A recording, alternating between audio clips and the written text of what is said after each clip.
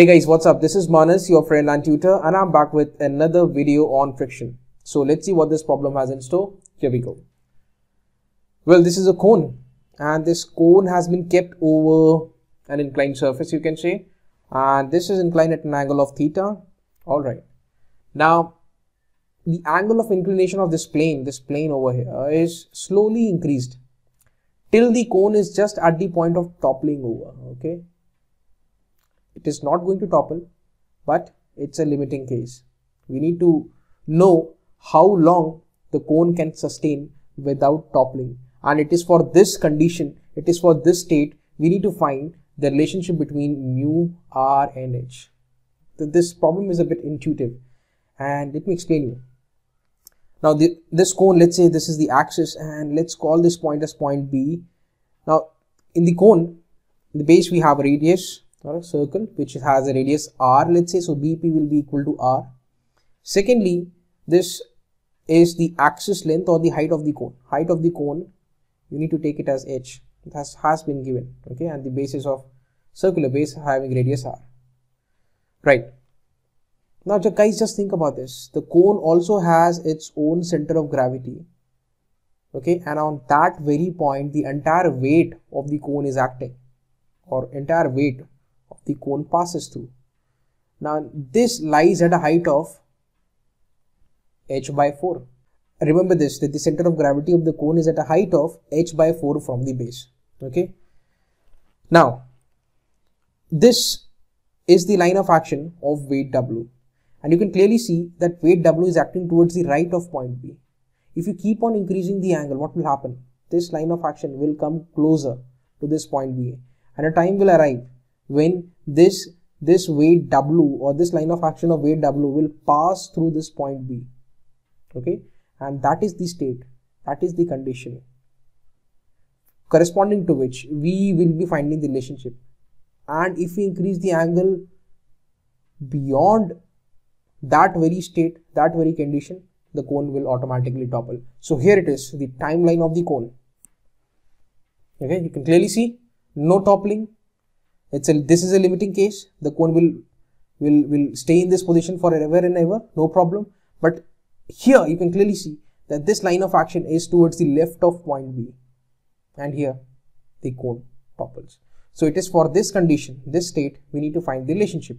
And let's say this angle is represented by theta. If this is theta, that's also theta. Now W is going to have two components, one over here.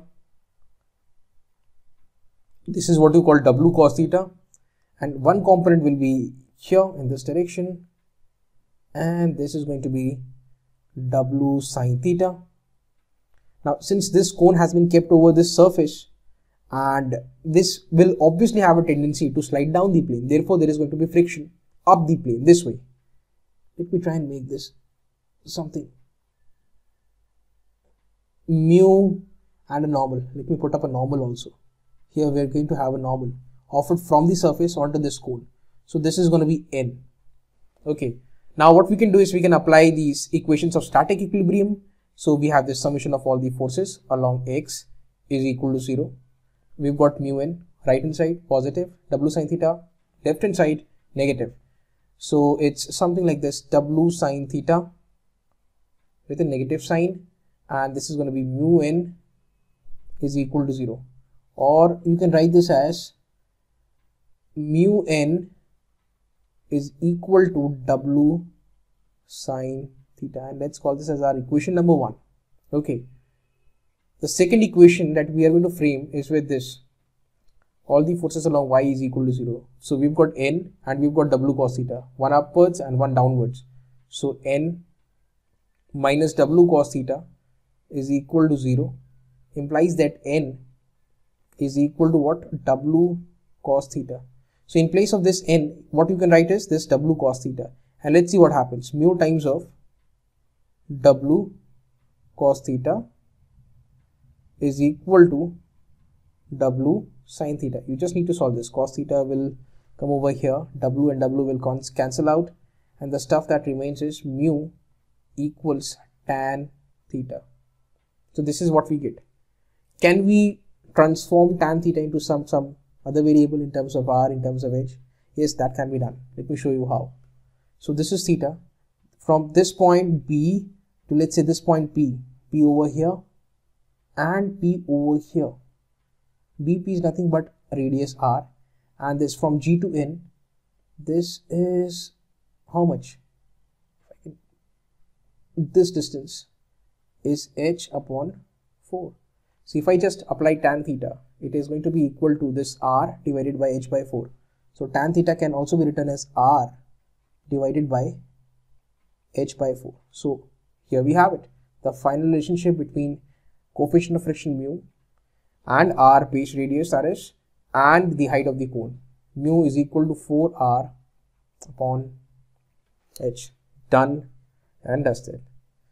So guys, that was all from my side for today, and if you've got any doubt or query, do write them down in the comment section below. I'll be very happy to answer them.